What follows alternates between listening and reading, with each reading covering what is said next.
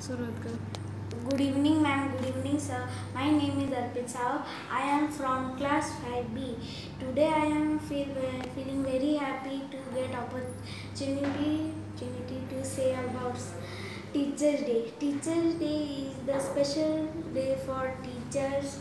Teachers Day is celebrated on 5th September every year. Teachers Day is celebrated on occasion of Dr. Sarvepalli Radhakrishna.